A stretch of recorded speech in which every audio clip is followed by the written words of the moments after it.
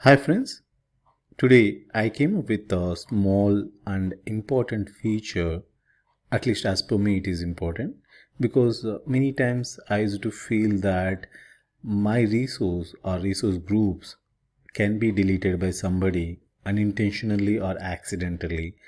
For example, I have taken a copy of the database or I have taken some kind of storage files.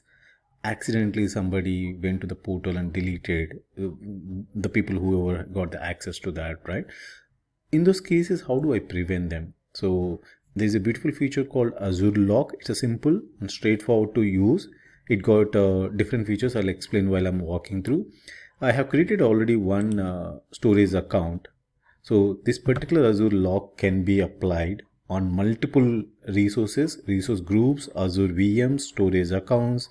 So there are plenty of other resources as well that you can log them so that you will be safe and you can be relaxed from that kind of issues.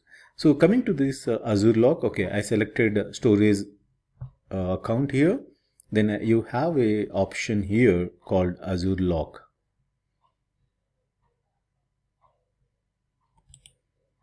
So under the locks, I have not yet created anything. Click on add. Just give a name to the lock. Now you have two different options. One read only, the other one delete. So delete is something, it will prevent from deletion of that particular resource. That means they can modify, they can view it, both are possible, but only deletion cannot be done for that particular resource. Whereas if you select read only, they cannot modify, they cannot delete also.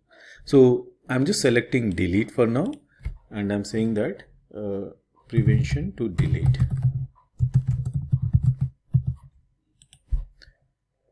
So my storage account is locked. Let me just try to delete this one. This is the one, right? So click on that, go to the overview and delete. So you can see can't be deleted because this resource or its parent has a delete lock. This is how you can prevent from the deletion. Let me show you similar option for the resource group. I have a resource group here, adventure work resource.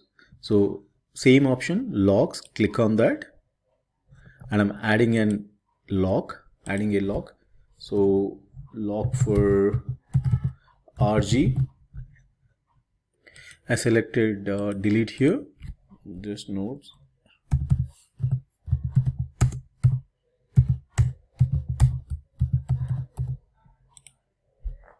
Okay, so now let me try to delete one of the resource from this resource group. I have a database, delete. So I just need to enter S here. Let me enter ES to delete this particular resource. What is the expected behavior? It shouldn't be deleted, right? So let me just click on the delete. I selected my database and I clicked on the database deletion. Then you can see it is not deleted. Succeeded 0 and failed 1. The reason for this, we have locked the resource group and whatever the resources under that particular resource group cannot be deleted.